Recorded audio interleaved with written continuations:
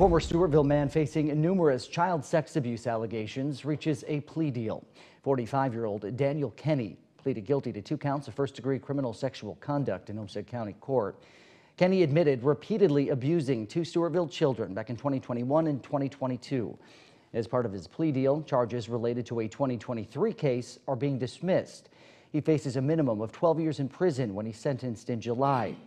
Kenny also facing charges in McLeod County, where he's accused of molesting an 8-year-old girl while out on bail from his charges in Olmsted County.